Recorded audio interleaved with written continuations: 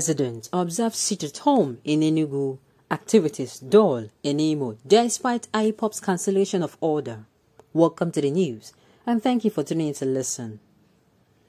Major markets have remained open till late Thursday evening to allow shoppers to make last-minute purchases. Now the news in detail. Despite the cancellation of a one-week sit-at-home protest earlier ordered by the indigenous people of Biafra IPOB to demand the release of its detained leader, Nnamdi Kanu, many residents still boycotted business activities on Friday. People had already prepared for the protest slated to hold from today, Friday, till next week Wednesday, by buying and stockpiling their needs to last them for the period. Major markets have remained open till late Thursday evening to allow shoppers to make last-minute purchases. The unprecedented hustle and bustle has created gridlocks in the Enugu metropolis. On Friday, it was learned that schools, offices, markets, motor parks, restaurants, abattoirs, filling stations, banks, and other public institutions were shut to the public. Federal, state, and local government offices were included. Also, there has been an influx of persons from Anambra State, which is on red alert on account of its governorship election coming up on Saturday. In Imo State, business activities were not encouraging, as a few people could be seen in shops and markets while roads were largely deserted. A resident of Imo State capital, Chibondo Ochebu, told Sahara reporters that people got the news of a cancellation of sit-at-home directive late from IPOB. He said this might have caused the dull social and economic activities on Friday morning. I think people got the news late. A lot of people did not know on time that IPOB cancelled the sit-at-home last night. So this is responsible for the slow activities of doing business. Only a few people are doing business and roads are empty. But I believe people will start going out when they are aware the sit-at-home no longer holds, Ochegbu said. Sahara reporters learned that the situation is calm for now, as there had not been any report of violence anywhere. Well, this is a very, very, very relieving news. Sincerely, it is very relieving, though it came late. It came late, and but for sure, I'm telling you that at least the people of Anambra State, if they still, I hope they are comfortable with this news. Those that would want to go out to vote, I just hope that they're very comfortable with the news, and you know, they are allowed to exercise their civil right. So why this one is a very soothing news is because, of course, we do not know the chaos and you know, what would have happened if this particular sit-at-home held. Talking from the mind of, you know, the Southeasterners now. Those that will sit at home then, a lot of issues were put into consideration. What if people go sick? What if people fall sick in the 1 week period, you know, and this time hospitals will be closed down, pharmacies will be closed down, nowhere at all. No vehicle to convey you from one place to another in case you are sick and you need to rush down to the hospital to get medications now. Or maybe your wards are sick, or maybe your aged relative, your anyone. It is going to affect a lot. Then what about those who do not feed except they go out and make a daily living?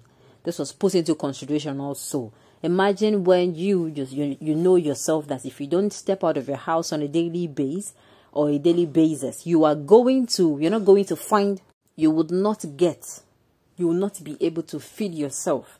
Now imagine someone who has people looking up to him, maybe like a father, or someone who is maybe like a big brother, big sister, you know, a breadwinner of the family, who, if he or she does not step out, the family is not going to eat or feed rather.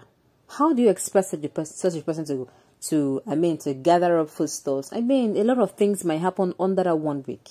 So it is a big relief that this particular sit-at-home order was released, though it came in late. I tell you that between when this order was given till Monday, let's say Monday till Thursday, I could tell you a lot of people, you know, they were leaving, especially those in Anambra State. They were leaving because they do not understand why so many security operatives will be around, and you know, it is a threatening, like it is not very comfortable for them. And of course, so the atmosphere was really tensed. People left, truly. People left. In fact, if you go to motor parks at video clips and pictures, you see on the internet, people were leaving. People were leaving. Like they were not sure of what will happen. You know, and I think all this would have been averted or avoided if the INEC and this current administration have resorted to use of electronic voting and electronic accumulation of results. I tell you, there will be no need for whether they cancel it or not, whether this order was cancelled, whether, in short, anytime you do your voting, nobody knows. Your neighbor do not know. The next person do not know, except you tell that person that this is the person you voted for. You do not have to leave your safe zone. Nothing. Everything is done in a very civilized manner. Sincerely, I just wish that soon that this electronic voting will come to stay in Nigeria. Recently, there was, I think, they agreed to sign a bill into law. I think it was electronic accumulation of results. And I was like, they came together, and I do not know what happened, if they later, you know, disagreed and did not go through with it. But sincerely, this particular electronic voting, it will do a lot, like a whole lot. It will do a whole lot. There are a lot of benefits in it. Plenty benefits. Plenty. Allow me to use the word plenty. The benefit, one of the benefits is people will not have to leave their safe zone. I mean, to come out to cast their votes or perform their civil rights. People will not need to, you know, you don't need to go and queue under the sun or under the rain. You know, you spend your time after you queue, you registered, and then you now come to vote. And you know all those things.